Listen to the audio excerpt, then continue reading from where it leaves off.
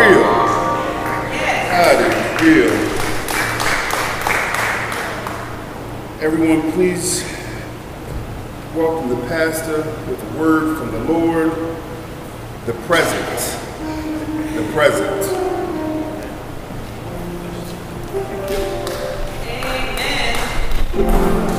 Amen, amen. Yes, God is real. Yes, He is. Heavenly Father, Lord God, I just once again that I come before the throne of grace and mercy. Father, I ask you that you would hide behind your bloodstained cross. That you would get the glory in everything that is done here today, Lord God. Father, send your word forth with power, with conviction, that somebody that does not know you today, Lord God, will cry out, I yield, what must I do to be saved? Amen. I ask this morning that you would meet me in the book of Philippians chapter 4, and there we're going to begin at the 10th verse.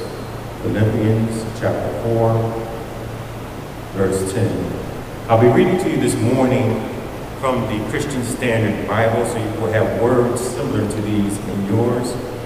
If you have some other translation, again, that is Philippians chapter 4, beginning at the 10th verse. Paul is writing here, and he says, I rejoice in the Lord greatly because once again you renewed your care for me. You were in fact concerned about me, but lacked the opportunity to show it. I didn't say this out of need, for I have learned to be content in whatever circumstances I find myself. I know both how to make do with little, and I know how to make do with a lot.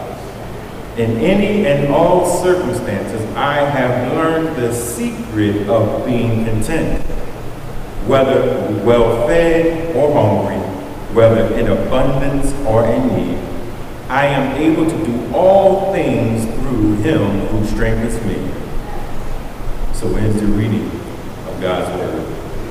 I'm going to talk about this morning presence. You may be seated. Presence.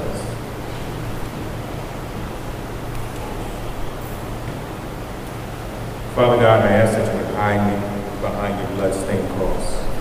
That you would get the glory in everything that is done here today, Lord God. That when the people hear my voice, they will hear the voice of the all-living, all-moving God. That will move their souls and their hearts this morning, Lord God. And someone who does not know you today will cry out, I yield, what must I do to be saved? Father, I send this prayer to you in the mighty and the matchless name of Jesus, who is the Christ, and all of God's beautiful children say amen. Amen. Amen. My beloved, we need to learn how to live in the present. In the present. When we look at human social structures, what we find is that we're either running to something or running from something. What do you mean by that, Pastor? We are either in the flight mode or the fight mode. You know, we think back in the past of the good old days. We hear that all the time, don't we? The good old days, you know, when everybody was around, in the good old days when we had a good time. We want to live back in the good old days because those are the days that brings us joy. That's the remembrance that we have. And then when we think about the future, in the future, it kind of gives us a little apprehension because we don't quite know what's going to happen in the future. Amen. We don't know when the Lord is going to require our life. We don't know if we're going to be able to make our bills in the future. We don't know if our children will grow up and be productive people in society. We don't know these things. The future brings apprehension. There have been sociologists who have done studies, and they found out that we are hardwired to think that way. We are hardwired to think, try to run towards pleasure and to run from trials and tribulation. Let me just say you one word, and you tell me what do you think about. Bill Clinton. What do you think about? Monica Lewinsky. Amen. But he did that one bad deed, that negative deed, right? And that's all that we remember about him. We don't remember the good things that he did. I mean, he did do some good things while he was in office, my beloved. But we think about the negative. Do you know that it takes 5 positive actions to negate one negative action? And that's because we're hardwired to see things in the negative. We're hardwired to live in the past. Come on now. We're hardwired to kind of be wary of the future. And this is something that happened to us during the time when we were coming up, before we had policemen, before we had governments, you know, when we used to live in the villages and we had to protect our families. We always was watching out, always mindful, always watching. This morning, my beloved, what I want us to look at is living in the present. Here we see that Paul is telling the Philippians that it doesn't matter what situation he is in, he has always learned how to be content. And the reason that I see that Paul is being content in whatever situation he is in is because he is living in the present. He's not thinking about his past. He's not thinking about how he used to persecute the church. He's not thinking about how maybe he got teased at school when he was younger. He's not thinking about the future now that he's on the Christian band, that he knows that Rome is going to come and the Sadducees and the Pharisees are going to come and take his life. He's not thinking about that. Paul is living in the present. He says, whatever situation I am in, I am content. My beloved, we need to learn how to live in the present. Yes. And not the past. You know, the past, that voice that tells us, you know, where your parents may have told you, for those parents who are not good parents, that you ain't going to be anything, you know? Or you had the students in school saying that you're not going to be anything, that you were a square, that you were an oak, that was the name and they used to use in my day, amen. That you're no good. When we live in that past, come on now, it haunts us. It chases after us. And we become what? We become powerless because we're living in the past and not the present. It's either we're living in the past or the future, because when we think about the future, we think about, well, you know, I got to get my electric bill paid this week. The gas company sent me a nasty letter. I got to pay my taxes, you know. We're thinking about future things. But what we need to understand is that what we have is what we have right now is the present. Yes. We need to focus on the present. Yes. We need to focus on Jesus. Scripture tells us that we need to what? We need to think about him, meditate on his word day and night. That means continuously, my beloved. That means without ceasing, without stopping. When we look at Scripture, we also see that Jesus shows an example of being present. If we were to go to Luke chapter 8, around the 45th verse, Jesus asked, who touched me? You see, Jesus was aware of his present situation. He could feel the rays of the sun upon his skin. He could feel the wind coming down out of the valley, moving every hair of his hand and his arms and his legs. He could smell the aromas coming from the stables nearby as the crowds thronged around him. He could tell that the woman in front of him had just cooked fresh bread this morning because he could smell the dough upon her hands. He was living in the present. He knew that the men to his right had just came out of the field because they smelled earthly. He knew that the crowds were coming around him because he could smell the sweat and the must that was around him. He was aware of his present situation. He wasn't thinking about Calvary, the cross that he knew that he had to go to, that he knew that death was coming sure to him. He wasn't thinking about the glory that he had just left when he came off of his Father's throne. He was in the present. Well, how do you know he was in the present, Pastor? Because when he was walking through the streets and the crowds were around him, some woman pushed through the crowd. Some woman who had been sick with an issue of blood. She had pushed through the crowd, and I dare to say that Jesus felt the parting of the crowd and the wind blowing upon him. He knew that woman was coming. He knew that woman needed healing power. Not only that, Jesus could feel the power that God, his Father, had placed within him. It was radiating, it was beaming in him, it was filling him up. But when that woman came through the crowd and touched the hem of his garment, he said, "Who touched me?" You see, he was living in the present. There are so many things that we miss, my beloved, because we don't stop. You heard this oftentimes, and smell the roses. We don't take advantage of the things that we have in life. We don't breathe in the air that God gave us this morning. Feeling the air going through our nostrils and down into our lungs that God provided for us. Feeling that exhalation when the air comes out moist and warmed by our bodies that God has given to us. We don't feel the wind blowing around us. We don't feel the rays of the light around us. The past couple of days, we all said it was hot. But we didn't stop to enjoy the heat, my beloved. What do you mean, enjoy the heat?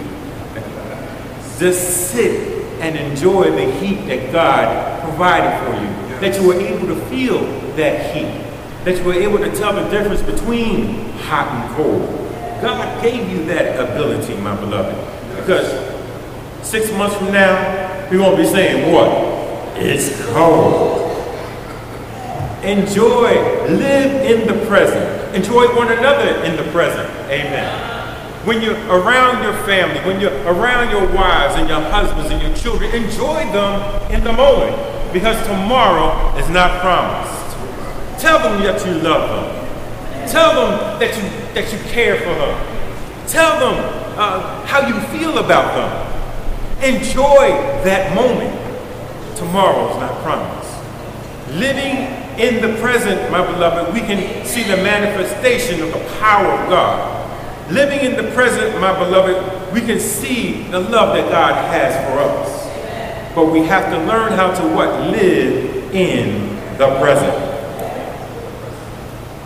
And as Jesus felt this power come out of him, and he said, "Who touched me?"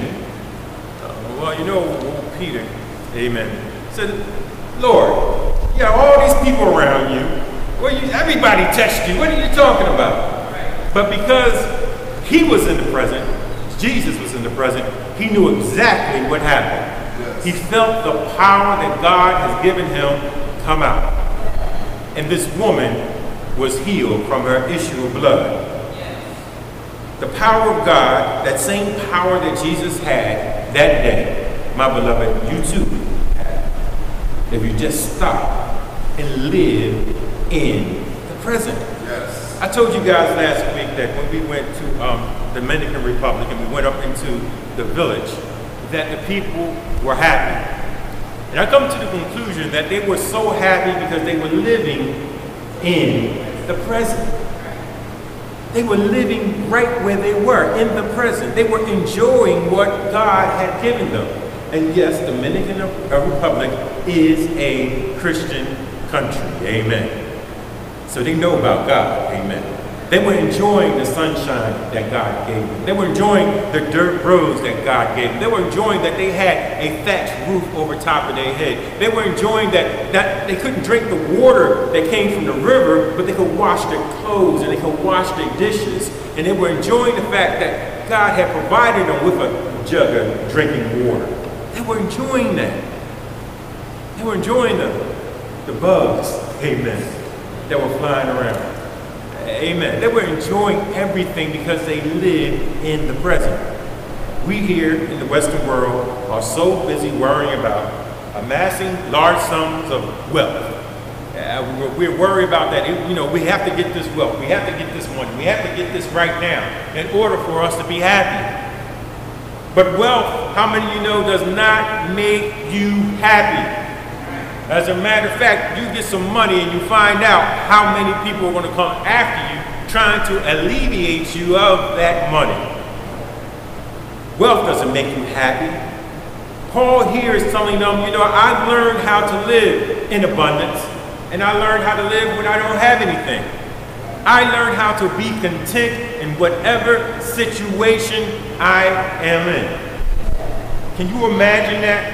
We're so busy complaining because the Wi-Fi went out. Come on now. We're so busy complaining because, it's a little hot in the house. Come on now. But how many of you know that was a perfect opportunity for us to commune with God, to understand that He is there with us in the present? I told you guys before that God is not a God of the past. He's not even a God of the future. He is a God right now, of the present. Yes. He is in this place right now. He is in you right now in the present. Yes. All we need to do is stop, come on now, and smell the roses. And we know that the life of Paul was a life that was filled with a lot of contention.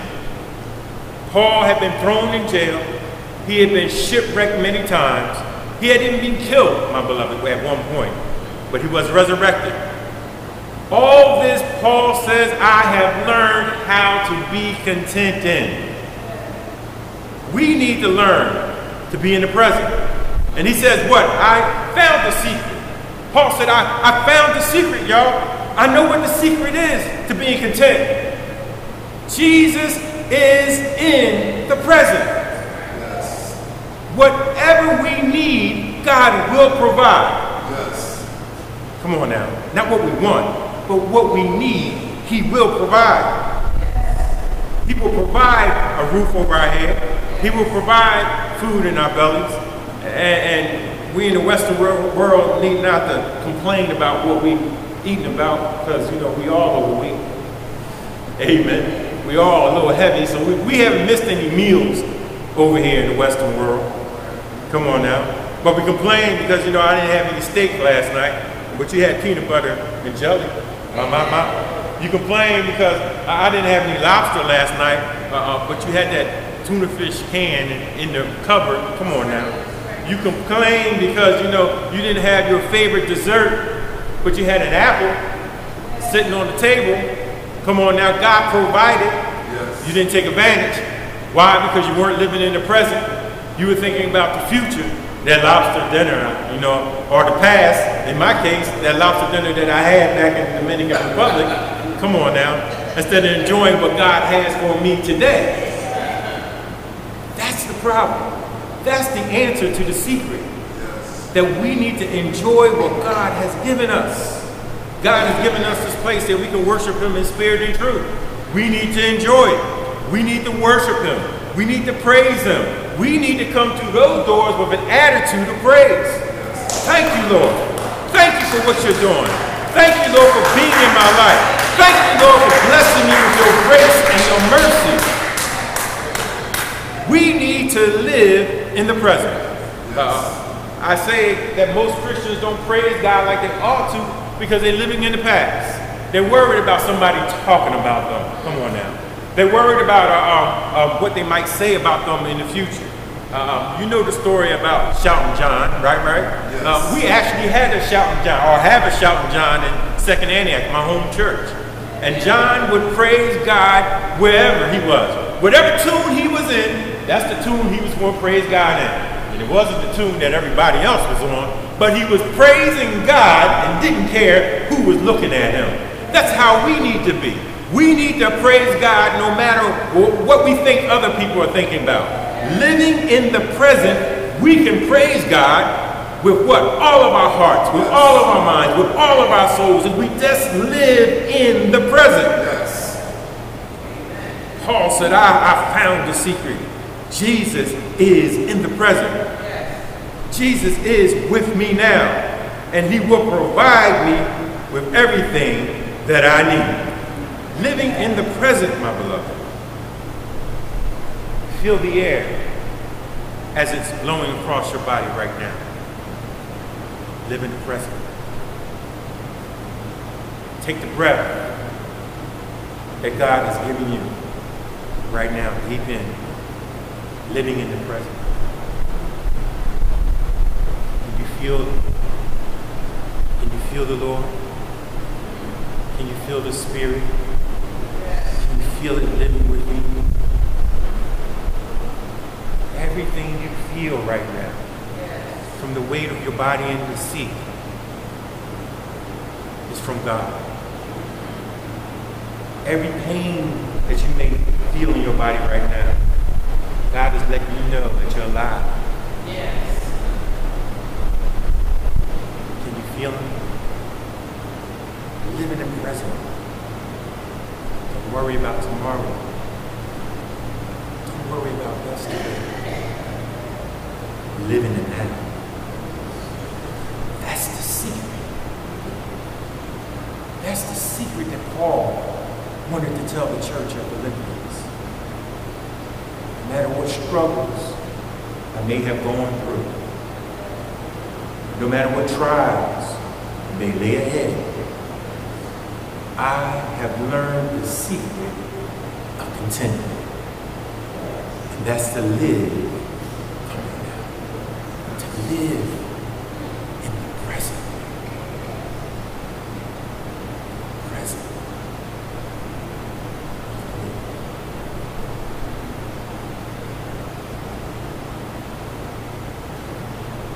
We thank you, Lord God.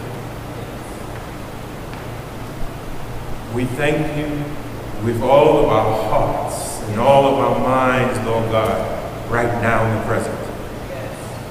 We thank you for this moment of life that you have given us, Lord God, that we can praise you, Father. We can praise you in spirit and in truth. Father God, as we take in this moment, as we smell the fragrance, Lord God, as we hear the sounds, Lord God, as we feel your presence in this place, Lord God, we give you the glory, we give you the honor, we give you the praise. For you are truly worthy to be praised from the rising of the sun this morning until the going down of the same. We glorify you, Lord God. We praise you. We uplift your name. For there is no name higher in heaven or earth that shall be praised. Father, for your word said that one day that every knee shall bow and every tongue will confess that Jesus Christ is Lord. We thank you. We thank you. We thank you, Lord.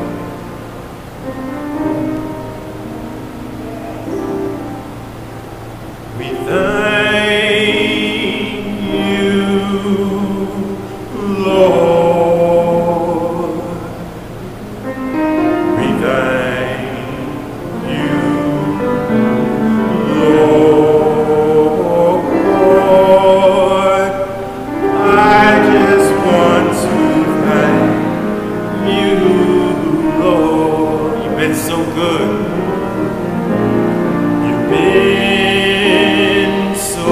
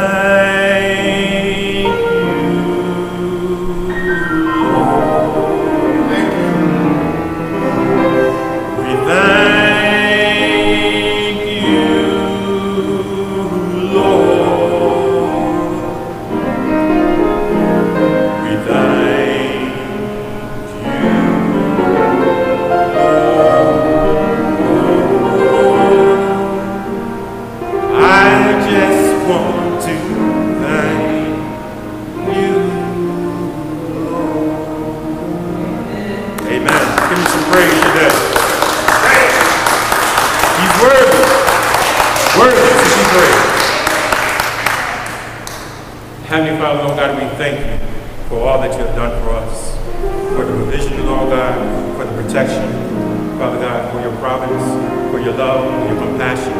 We thank you, Lord God, for just being God by yourself, for looking down upon us, forming us, Lord God, of the dust of the earth, and putting that breath of life within us, Lord God. We thank you.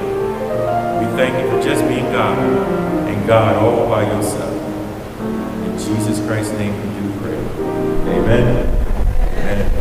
Amen. I don't want to assume that everyone in the sound of my voice has accepted the Lord Jesus Christ. Preachers preach the Word of God, and deacons testify about the Word of God, and Christians tell people about the Word of God for one goal, and that's for those who do not know God, that they can come to understand this God of all creation. If there's someone out there today in the sound of my voice who has never accepted the Lord Jesus Christ as their Savior, for we have all sinned and fallen short of that glory, God is willing to pour out his grace and his mercy upon you, using from his Son, Jesus Christ. Is there someone today who wants to acknowledge that Jesus Christ is Lord of their life, that want to give their life to Jesus? Now is the time. You need to live in the present. Come on now.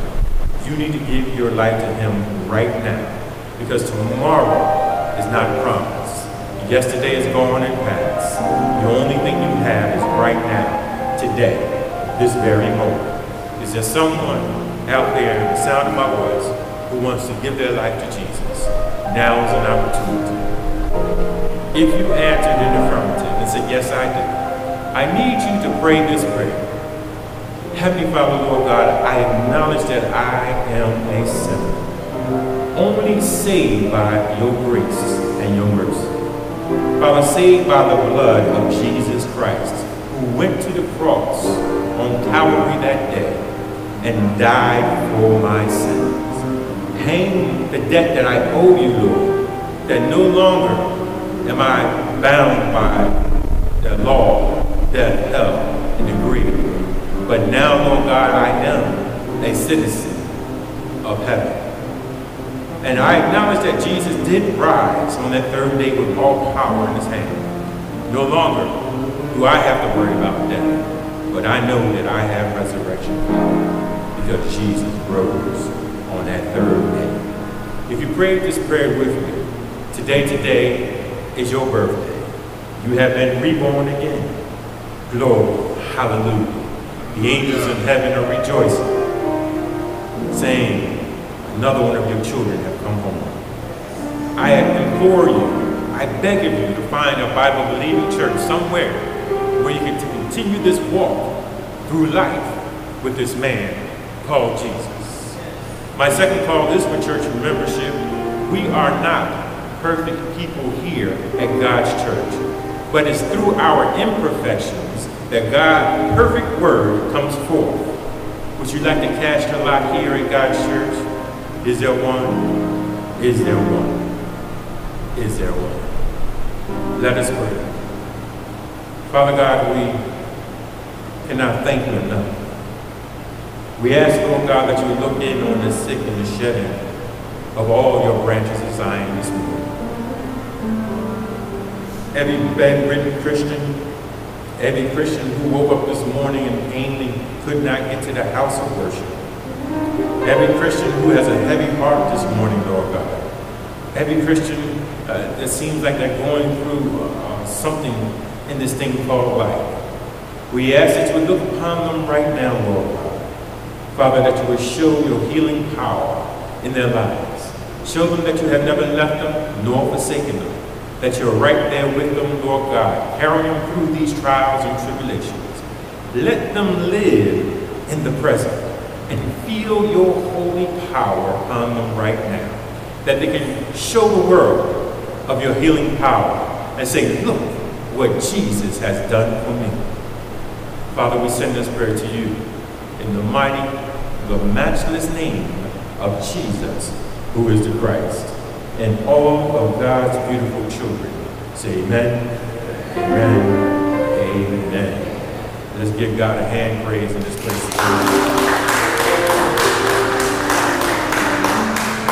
At this time, we're going to have Minister Michael Henderson come lead us in our ministry of giving. Remember, my beloved, you can't beat God's giving, no matter how hard you try.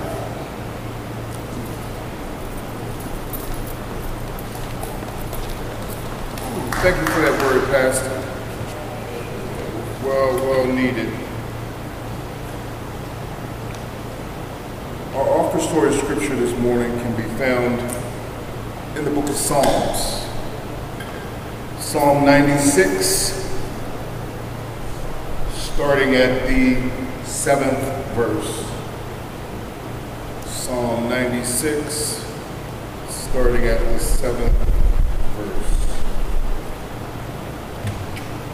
Amen.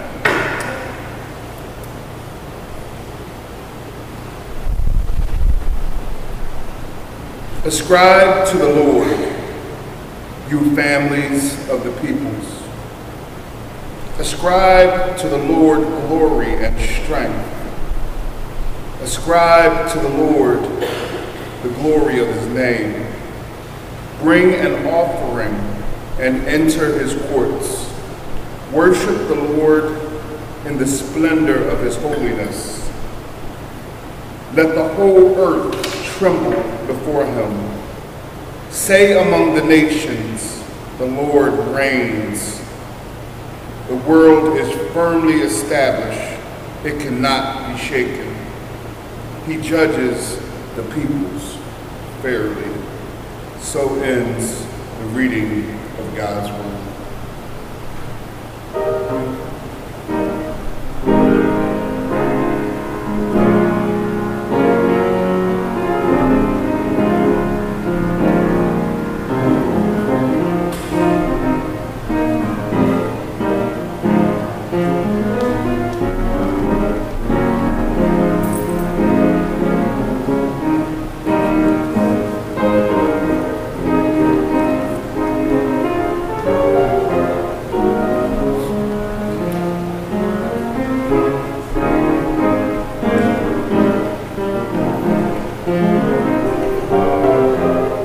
Dear Father God, you transformed the heart and the life of Saul. He was converted to your work as a disciple. We too have been transformed by your love. You earnestly listen to our daily response to your steadfast presence. Open our hearts so that we may walk consciously with you each day. We lift up this offering in obedience to your will. We ask that you accept this offering, but not only this offering, but accept us as an offering. In the name of the risen Christ we pray. Amen. Amen. Amen.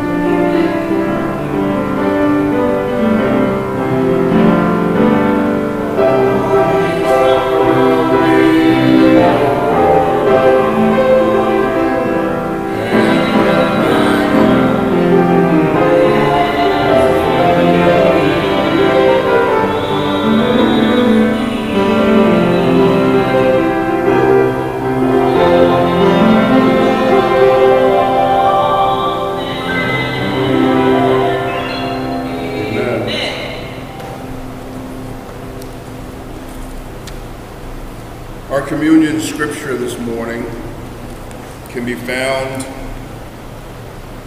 in the book of 1 Corinthians. 1 Corinthians, starting at the 11th chapter, starting at the 20th verse. 1 Corinthians, 11th chapter, starting at the 20th verse. When you come together, therefore, into one place, this is not to eat the Lord's Supper. For eating, everyone taketh before other his own supper, and one is hungry, and another is drunken. What? Have ye not houses to eat and drink in? Or despise ye the church of God, and shame them that have not? What shall I say to you? Shall I praise you in this? I praise you not. For I have received the Lord that which also I delivered unto you. The Lord Jesus, the same night in which he was betrayed, he took bread. And when he had gave thanks, he brake it and said, Take, eat, this is my body, which is broken for you. This do in remembrance of me.